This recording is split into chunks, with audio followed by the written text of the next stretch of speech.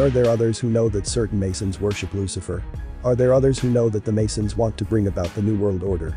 Are there warnings being issued for anyone who will listen? Captain William Morgan, a Mason who exposed the secrets of the Masonic Lodge in 1826 in his book entitled Freemasonry Exposed, wrote this. The bane, defined as the ruin, of our civil institutions is to be found in Masonry, already powerful and daily becoming more so. I owe my country an exposure of its dangers. The publication of this book was not looked upon with favor by the Masons after it was made public.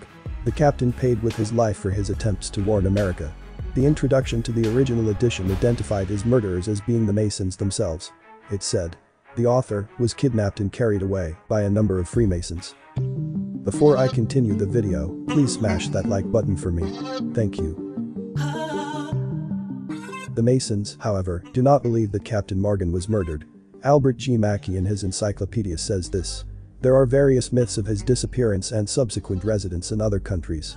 It is certain that there is no evidence of his death that would be admitted in a court of probate.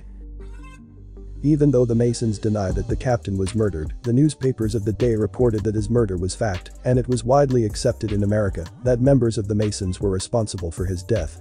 As a result of the national furor over the killing, this nation's first third political party, called the Anti-Masons Party, sprang up as a protest to the activities of the Masonic Order.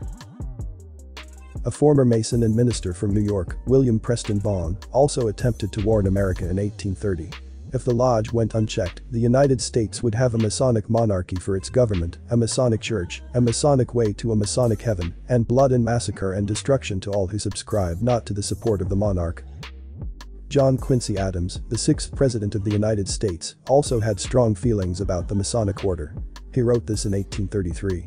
I do conscientiously and sincerely believe that the order of Freemasonry, if not the greatest, is one of the greatest moral and political evils under which the Union is now laboring.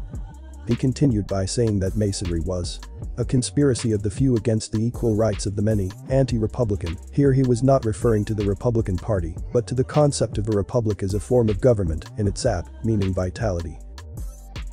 I am prepared to complete the demonstration before God and man that the Masonic oath, obligations and penalties cannot by any possibility be reconciled to the laws of morality, of Christianity, or of the land.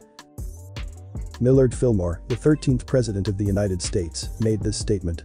The Masonic fraternity tramples upon our rights, defeats the administration of justice, and bids defiance to every government which it cannot control. Another who spoke out against the Masons was Ulysses S. Grant, the 18th President, who said this. All secret oath-bound political parties are dangerous to any nation, no matter how pure or how patriotic the motives and principles which first bring them together. John Marshall, the Chief Justice of the Supreme Court in the early days of this nation, was a member of the Masonic Lodge.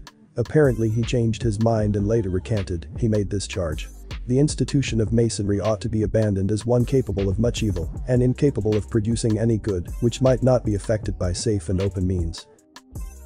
Another warning came from John G. Stevens, a Baptist clergyman who denounced his Masonic ties by publishing his views in an inquiry into the nature and tendency of speculative Masonry. Included in his writings were these conclusions. Masonry was a state within a state, and that one day Masons would overthrow the democratic government of the United States and would crown one of their grand kings as ruler of this nation. Another minister who came out of Masonic order was Charles G. Finney, who left the order when Captain Morgan was murdered. He wrote a little pamphlet entitled Why I Left Freemasonry, in which he made these observations. In taking these oaths I had been grossly deceived and imposed upon. Indeed, I came to the deliberate conclusion that my oaths had been procured by fraud and misrepresentations, that the institution was in no respect what I had been informed it was, and it has become more and more irresistibly plain to me that Masonry is highly dangerous to the state and in every way injurious to the Church of Christ. But perhaps the most ringing criticism of the Masons came from Pope Leo XIII, the Catholic Pope from 1878 to 1903. He wrote these words in an encyclical entitled Humanis Genus. Their ultimate purpose, namely, the overthrow of that whole religious and political order of the world which the Christian teaching has produced, and the substitution of a new state of things in accordance with their ideas, of which the foundations and laws shall be drawn from mere naturalism. The Pope went on later in his encyclical to explain what he meant by the term naturalism. The fundamental doctrine of the naturalists is that human nature and human reason ought in all things to be the mistress and guide. The naturalists teach that marriage belongs to the genus of commercial contracts, which can rightly be revoked by the will of those who made them, and that the civil rulers of the state have power over the matrimonial bond. So the Pope correctly noted that the Masons were committed to creating a new world order. They wanted to create a new state of things by overthrowing the whole religious and political order. Then he identified the new world they wanted to replace it with, one based upon reason. He continued his discussion of why he was concerned about the Masons, their endeavor to obtain equality and community of all goods by the destruction of every distinction of rank and property. Here the Pope states that the Masons share the vision of Karl Marx, the communist, who wanted to abolish private property. The Pope said that the Masons wanted to destroy the distinctions of property. The Pope's fate, after he wrote these warnings to the world, was perhaps revealed in a Time magazine article on June 18, 1984. The article said this was what might have happened to him. There were the whispers about how poison killed Leo XIII in 1903. Another who attempted to warn the world about the Masonic order was Bernard Fay, who wrote a book entitled Revolution and Freemasonry. This is why he shared his concern. The new Masonry did not aim to destroy churches, but, with the aid of the progressive ideas, it prepared to replace them. According to Mr. Fay, the Masonic religion wanted to replace the Christian religion.